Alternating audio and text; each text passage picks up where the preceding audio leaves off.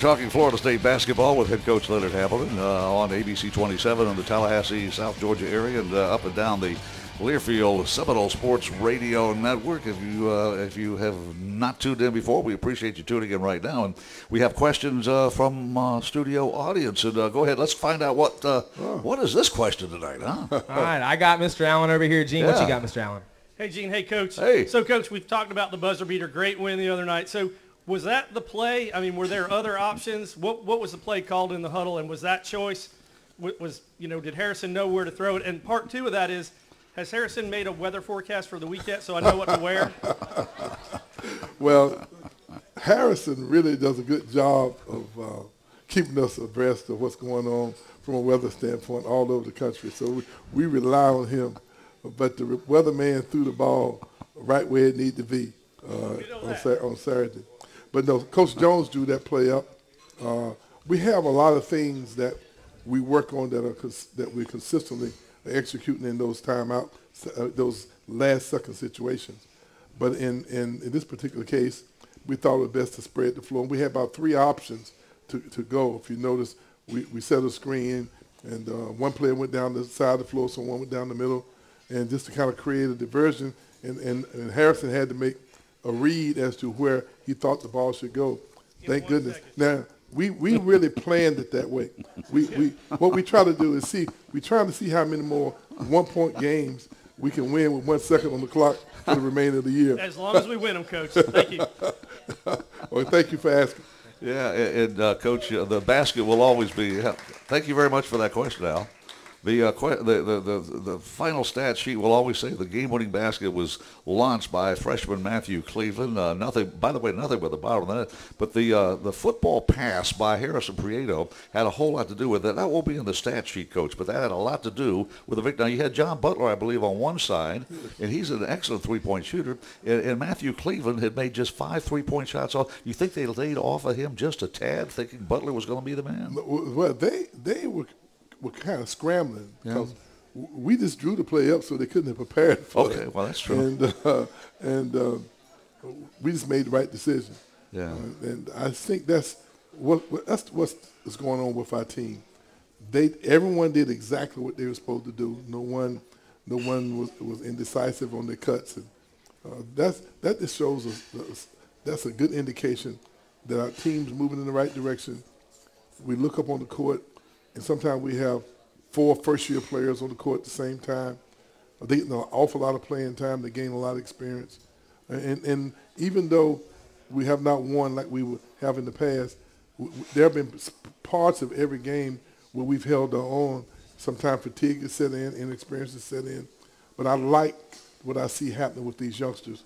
And it's unfortunate, Naheem and obviously Malik and Caleb and Anthony, yeah. and Mills, yeah. Those guys, Caleb Mills. We feel that this team has a lot of growing to do, but I think that if we just stay focused and keep chopping wood, as they say, I think this team's going to be right back where we've always been. Coach Harrison Prieto with that football pass looked like Charlie Ward throwing a touchdown pass. He threw one against Kentucky back in '93, I remember, but it wasn't with 1 second left in the ball game. We scored a basket, but not with 1 second. But Harrison's father was at the game, and I had a chance to visit with him before the game, and he said he had been to almost every venue. He was at the the Duke game at Cameron Indoor, and he had never been to John Paul Jones Arena. So he made the trip, paid his own way, sat in the stands, and saw his son throw a pass that won the football game, the basketball game. So I'm just saying that the parents and the families of these players thoroughly enjoy watching their children play basketball. Well, the only thing I'm disappointed in, I told Harrison's father the next time he came from New Orleans, he had to bring me some gumbo. And he didn't bring gumbo. No. So Harrison's minutes on the court would be in direct proportion to what kind of gumbo he brings me the next time he comes to the game. I guarantee you that. Gumbo for the head coach, the weatherman, and the weatherman's dad. More gumbo, more minutes. More gumbo, more minutes. By the way, career high 14 points for Harrison in that ball game. Another 1-point win for the Seminoles. We have won 6 this year, and that leads the nation, leads the ACC. And in fact, there were only 2 other teams in the league, Coach, that had won 4 games by 1 point or more, Maryland and Duke back in the past, and we are the 3rd team to win 4, let alone 6 one-point ball games. If you had any hair, you'd be pulling that stuff out, wouldn't you? Don't you know we practice one-point victories all the time, and we really like to keep it under 5 seconds. I know. Okay, that's my story. I'm sticking to it. Okay. All right, I'm listening to the head coach right now. 64-63, Noles beat Virginia by 1. Keep it right here on the Seminole Sports Network from Learfield.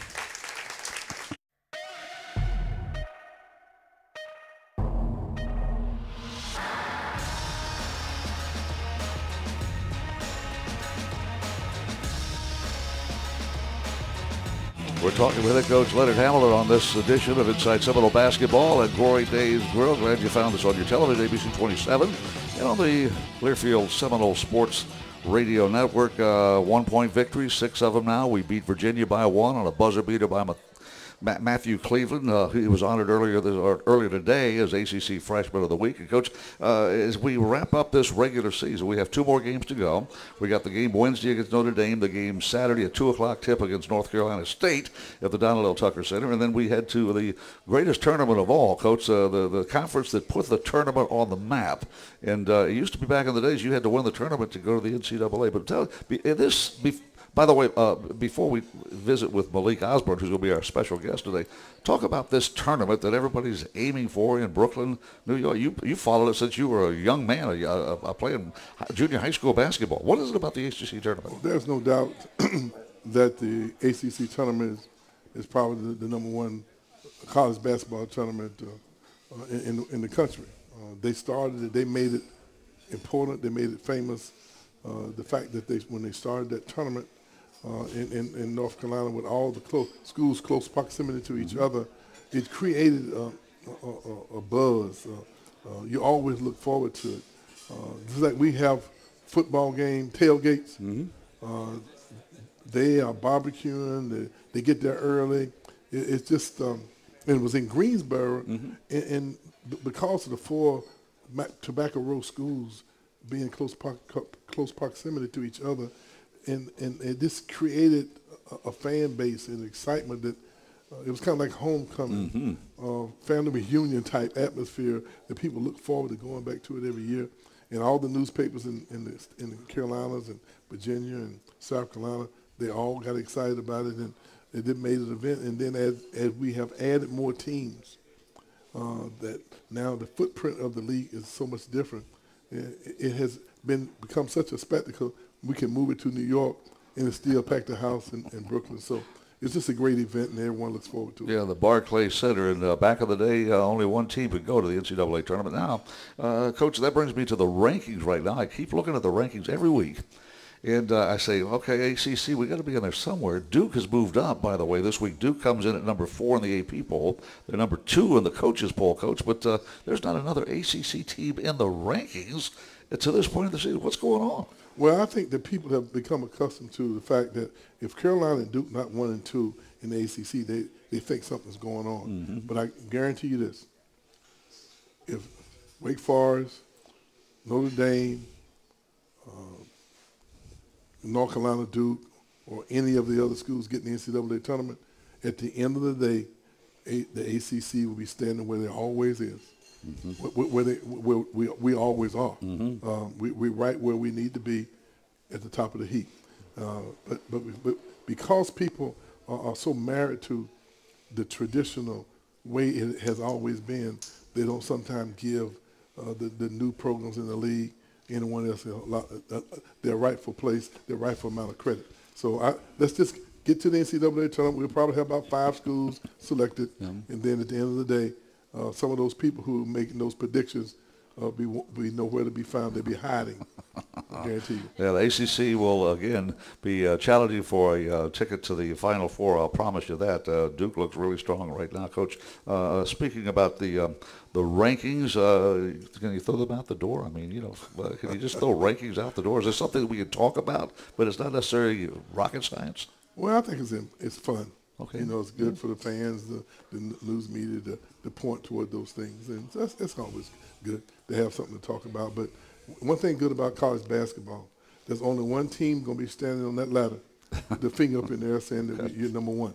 And so that's why, you have this schedule, you have the tournament, and you get a chance to compete, and there will be someone standing there saying I'm number one, and all the talk will be subsided because someone will have an opportunity to earn the right to say that we're the champions. Yeah, just ask Gonzaga from last year. They were number one. Everybody thought they're a cinch to win the national championship, and Baylor just shot them out of the gym in the first half of that ball game. Anything can happen in a basketball game. There's no doubt. That's why college basketball is so exciting. Anyone can win on any given night. Coach, in our next segment, we're going to have a chance to visit with Malik Osborne. He's a super senior on this basketball team, our leading rebounder and one of our top scorers over the last couple of years. And he suffered an awful injury. He hurt his ankle at North Carolina State. He's such a gamer. He continued to try to play on that thing. And all of a sudden, the decision was made. He had to have surgery. He's out for the remainder of the season. And he is here. And I see him. He's got a cast on that foot. My goodness. But he's going to be our special guest to comment about Malik Osborne and his leadership and his ability to lead this basketball team. Well, Malik not only has been a great student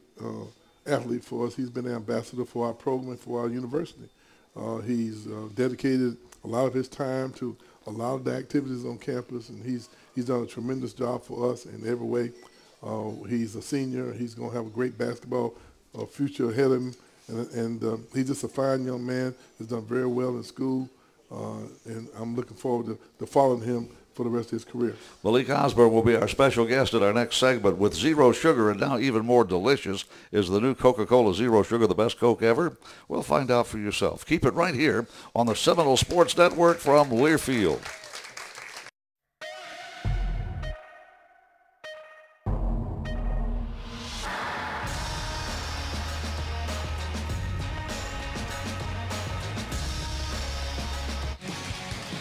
Welcome back to Inside Seminole-Basketball with Coach Leonard Hamilton.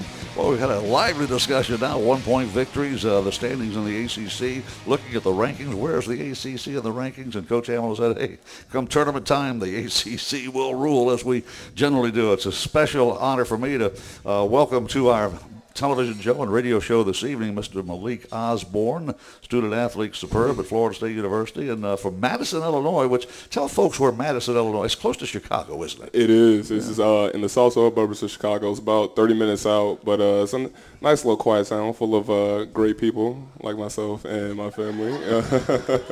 But, it's the place I grew up at. It's the place I love. It's the place I call home. Now, originally you began your career in college at Rice, and then you transferred to Florida State. You had some connections with Florida State University.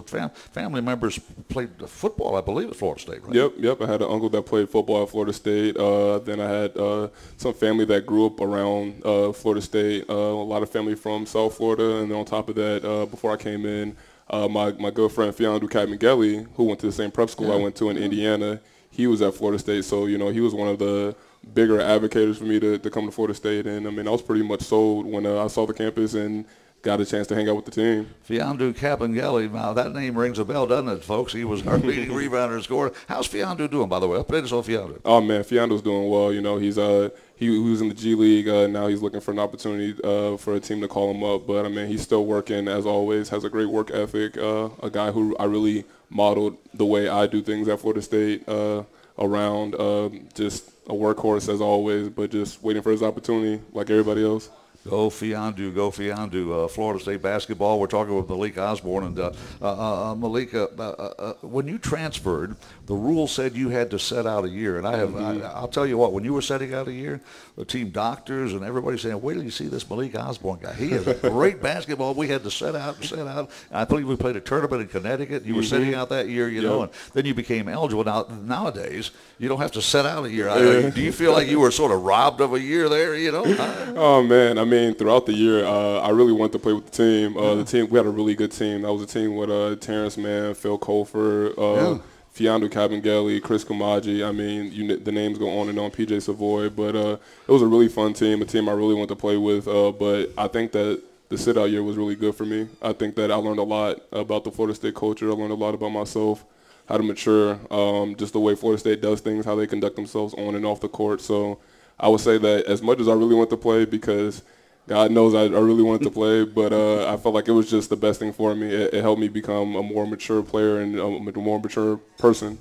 Yeah, Malik, you're a super senior right now, and after setting out that one transfer season, you can't play because of the and while Malik is sitting here, his leg is up on a scooter that he has to ride around campus. I don't know how you do it. God bless you. But you were able to get up on the chair, but your season is over basically. Now tell us about the surgery. You tried to go. You hurt your ankle, as I understand, in the North Carolina State game, and you tried to play, and finally it was just too painful to go. Right. And you were playing at the level you expected to play at. Yeah, I mean, when I got hurt against NC State, I really thought it was just a small minor injury. I thought it was I just tweaked my ankle for a little, and so I decided to really just continue to play on it. Especially being my last year and my team, how much I meant to the team, leadership role. I really wanted just to be in combat, with my guys, regardless if I was playing at the level as I was before or not playing at the level. I just really wanted to be out there and just be able to direct them and help them get a win by all means. And then, as I was playing on it, we did more research on it, and the doctors pretty much told me that I was going to need to have surgery. And even then, when he told me I need to have surgery and that was going to end the season, I told myself, I didn't want to go out like that, and I still wanted to play the next 5 games. And my whole goal was just to get us to the top of the ACC before I shut it down. And so we were able to beat Miami at the end, and then that's when I kind of figured that, it was probably best for me to focus on recovering and rehabbing just for the sake of myself and my career, but also just trying to be that leadership figure for my team on the sidelines and just kind of put my coaching jacket on instead of my jersey. We see you at home games, obviously with that scooter and everything. You have not been able to make it to away games, but the team responds to your leadership at home games. And I'll tell you what, I think Matthew Cleveland may have made that 3-point shot for you for the Virginia game. What do you think? Huh? I mean, that's what I like to think. When he hit the shot and I was at home, I was pointing at the TV and I swear he was pointing back at me. I mean, I don't know if y'all saw it. The frame was like this big, but I'm pretty sure he shouted that out to me. And so, when I came back and I saw Matt, I gave him a big hug and told him that, hey, man, I knew who that was for, and then he just smiled and walked off. Statistically in basketball, everyone looks at the stats. Offensive rebounds, rebound total, assist, block shots, scoring obviously is a big factor on the stat page. But very seldom do you see anything talked about defense. Mm-hmm. And it just seems like with your absence, and our defense just isn't quite up to what we have had in the past. Mm-hmm. You were a big factor on the defensive end, weren't you? Yeah, I mean, a player like me, I really, thrive off of energy. I really wanted to kind of pick up the intensity regardless of where it was at, and I knew as Florida State, we were always a talented team. We never really had struggles on scoring the ball, so I knew I could put my energy towards the defense and really just focus on being one of those dependable, reliable, lockdown defensive players that we need, whether it's guards or bigs. And so, I understand with my absence is kind of hard because we have 7-footers, and they're working on trying to be as versatile as guarding guards and bigs as well. So I know they're kind of trying to adapt to that, and I'm trying to do my best to help them adapt to that by giving them tips that I kind of tell myself when I'm out there guarding players, just to use more choppy steps, don't take longer strides, because there's a lot of quick guards in this league that like to cross over a bunch. So being able to look at the hips, be one arm distance away, and then be a second one off the floor and to close out because we have the length advantage. Just small little tips that kind of give them that mental edge over players, as opposed to just thinking that they have the mismatch right away. Do you think Malik Osborne has a career in broadcasting? What do you think, huh? I mean, I'm not as good as you, but I'm striving and I'm close. My goodness. He comes up here, he sent a scooter over there, and he's giving us a lesson on basketball. And how about a round of applause for Malik Osborne, his basketball ability? Thank you.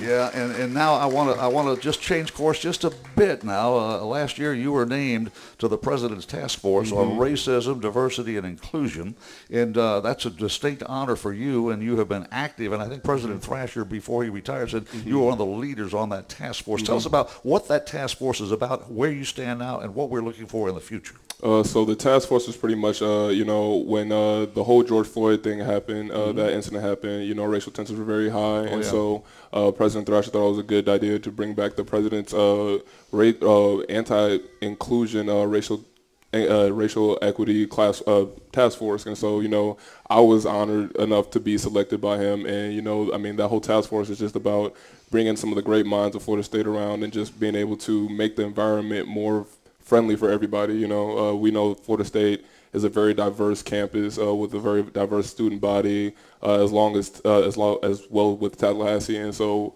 we want to do everything that we can to make sure everybody feels comfortable when they're on Florida State campus, when they're touring on Florida State campus, and when they're attending Florida State. So we do a lot of things as far as just going into the history of certain monuments on Florida State campus, looking at the history of certain names on certain buildings, and seeing if, you know, those names have, you know, the integrity of those names, making sure that the people that the buildings were named after still stand for the things that Florida State stands for today. And, you know, Florida State being such a kind of an older campus, especially down in the South, you know, there's certain names that probably don't hold the values that we hold true to this day. And so what we do is we come together, we discuss those things, and we try to make a plan of a course of action for it, whether it is to change the name, to take the name off entirely, to, if it's a statue, remove the statue, or just move the statue somewhere else where it can be observed for educational purposes, as opposed to, you know, as a landmark that we have on our campus that makes people maybe feel uncomfortable. So we've moved a couple statues, replaced a couple names, and, you know, I think the task force is still together to this day. We have yet to kind of have a meeting, but I'm pretty sure when we do, we'll continue the same work and try to make Florida State a more comfortable place for everybody to view and attend. Forget broadcasting. He wants to be a statesman and get into politics and run for office. I'm trying to do it all. I'm not going to lie. Has the task force, I know the task force was created by President John Thrasher. Now President Richard McCullough is the new president, just inaugurated day before yesterday. Have you had a chance to visit with the new President McCullough? Not yet. I'm trying to get real comfortable with him like I was with President Thrasher. You know, me and President Thrasher, we're like this. Yeah. You know, even when he comes to the games, the home games, you know, I make sure I scoot my way over there and give him a big hug, because, you know, we just have that type of relationship. You know, he gave me the ability to be to communicate with him, have open dialogue with him, and just get to know him. And I did the opportunity just to do the same, and just get to know have him get to know me and just what I'm about and what I stand for, and it lined up. And then all of a sudden, it was best friends at first sight. Yeah. So now I'm just trying to have that same relationship with President McCullough, and just make sure that, you know, that he knows that I'm all about Florida State. I'm a Nole to the day I die, and that, you know, I would love to establish a relationship and continue to make Florida State a better place. A Nole to the day he dies. Malik Osborne, thank you very much for joining us. Of course, thank you for having me. Thanks for coming out. We'll see you at the arena on Wednesday. You'll be on a scooter. Most definitely, I'll be on a scooter, but I'll be active. You know, be easy to recognize. He's going to be out there on a scooter, one leg up, one leg down. Okay, get well. Get well. I will. And best of luck in your future. Thank you. Thank you, Jay. Malik Osborne. Say, hey, Seminole fans, the Florida Department of Highway Safety and Motor Vehicles remind you to stay in the game and play by the rules. Texting and driving is against the law. One text takes your eyes off the road for about 5 seconds, and that at 55 miles an hour, that's like driving twice the length of a basketball court with your eyes closed. To win while driving, you must focus, put it down, and focus on driving to arrive alive. Thank you, Malik. Keep it right here on the Seminole Sports Network from Learfield.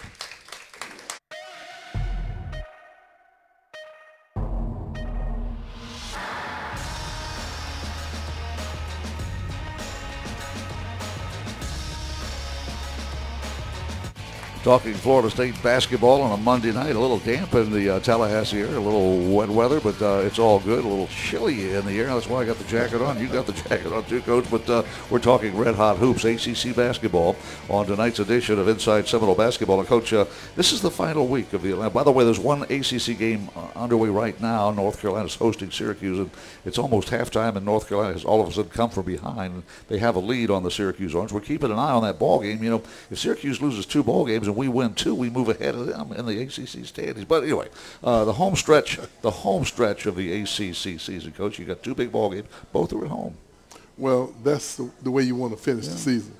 You always like to finish your season at home, especially to give your seniors a send-off, to say thank you for the job well done. We have some great guys who have really been loyal players for Florida State, Malik being one of them. I can't say enough about how they represented our school, the Tallahassee community, themselves, and our Seminole family. They have just been tremendous guys to work with. We're going to miss them. You know, I guess the word is what, bittersweet? Bittersweet. You know, you it seems like time just flies when working with youngsters. They come in as teenagers and they go out as young adults, and you just hope that the experience has been such that they're better as a result of coming your way. And I think all these guys represent that fact. Senior Day will be on Saturday. The game against North Carolina State tips off at 2 o'clock in the afternoon. So the Senior Day presentation will take place about, 15 minutes before? About 15 minutes before the tip-off of North Carolina State Saturday? Now, are you going to cry? No, I will cry. Really? I But will. it's really, Can't you see the tears? it's really challenging, when you reminiscing and Yeah. you're thinking about, the journey these guys have been on and how much we've all meant to each other. It's hard. I be fighting it. I be trying not to look like I'm soft out there, But it's challenging, and you're so happy for them, and you glad that they're moving on, but you hate to see them go. Yeah, and Coach, in this day of the pandemic, the COVID thing, I mean, you get the super seniors, you got seniors with another year of eligibility, and a couple of the guys have been through a senior day already, haven't they, Coach? This will be the second go-around on senior day at the Tucker Center on Saturday. I don't even worry about it anymore. We just go with the flow. I know. Well, we know Malik will be one of those seniors, and Harrison Prieto is one of only 2 players to play at Florida State University for 6 seasons. Andrew Wilson was the other. He had 2 serious injuries, and he got another year of eligibility thanks to the NCAA. Coach,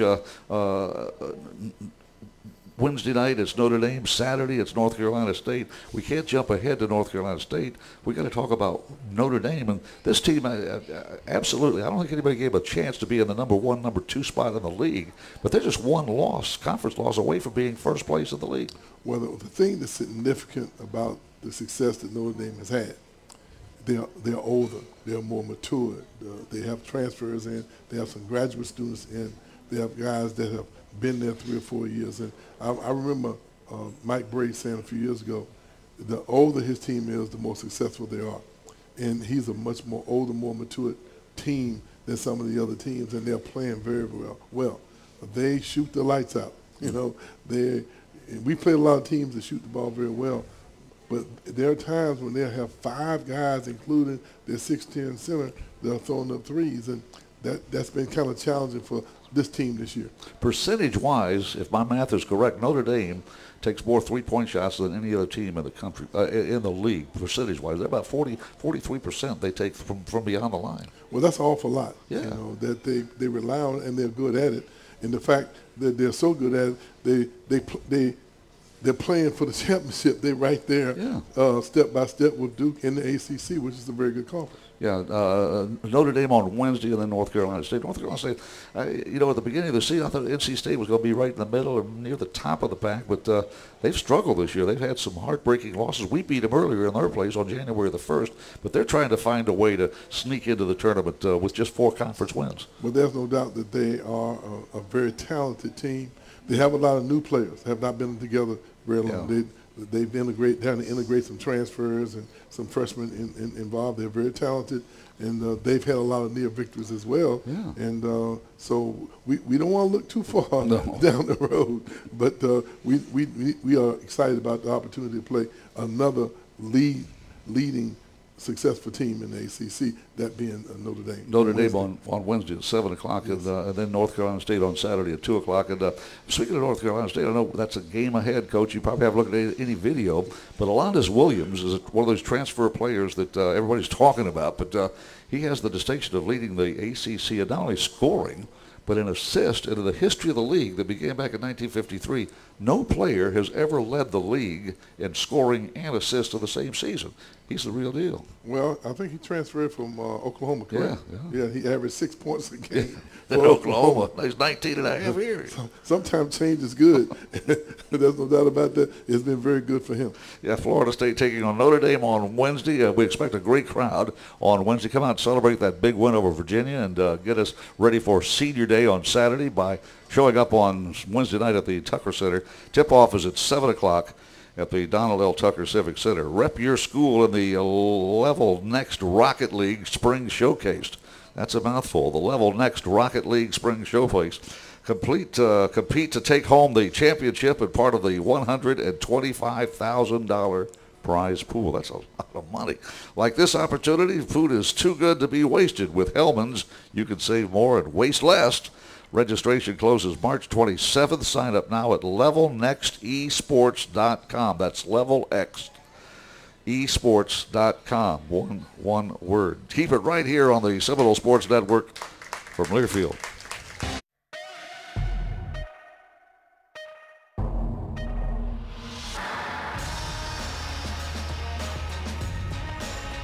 Athletics would like to thank ViStar Credit Union for their support of FSU Hoops. ViStar, do good, bank better, and welcome back to our show. And our final segment here tonight, we get ready for 2 home games at the Donald L. Tucker Civic Center. And Coach, before we even talk any more about Notre Dame and North Carolina State, one more time on tonight's show, we beat Virginia by 1 with a last-second buzzer beater from Matthew Cleveland, rookie or freshman of the week this week in the ACC. I'm never going to forget that, Coach. I don't think you'll forget that one either. But we've got to at least mention it 2 or 3 more times before the show's over. Great shot, great effort by our players, great pass, and I thought our guys were so excited to run around the floor trying to find somebody to hug. Yeah, you know what? That's even part of the celebration. I mean, Coach, we win the ball game and the camaraderie of this team. I mean, basketball is the ultimate team sport. I mean, it's got to be, because exciting things like 1-point wins don't happen every day of the week in any other sport. I think it's just so interesting, though. You have players from different walks of life, different places, different countries. They come together as a team and they cheer for one another. When something happens like that, they're all so happy for each other. That's just a tremendous way to develop relationships that last forever. Matthew Cleveland said it was either going to be too long or was going to go in. He was confident one of the two, right? That's what he told the media after the game was over. Well, there's no doubt that was a great shot for us, and I'm sure he'll remember that shot for the rest of his life, along with a few other people, namely me. Absolutely, and all of us here tonight at Glory Days Grill will not forget the shot Matthew Cleveland made to beat a very good Virginia team on their home court on their senior day. Coach, it's amazing how quickly the schedule comes. I mean, we started playing in December, late November, our first ACC game, and we started the new year on January the 1st with a win over North Carolina State. Here we are at the tail end. This is obviously that's the end of the season, Coach, the end of the regular season. How does time go so fast?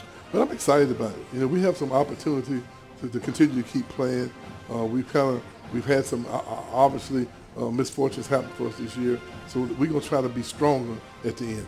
Coach, good luck against the Notre Dame Fighting Irish on Wednesday. Thank you, and go Noles. Go Noles. Head coach Leonard Hamilton's comments as we get ready for Notre Dame and North Carolina State this week. Thanks for joining us on this edition of Inside Seminole Basketball with head coach Leonard Hamilton. For Chris Culp, our producer, Dave Pulaski in our studio, G. Deckerhoff saying good night and go Noles.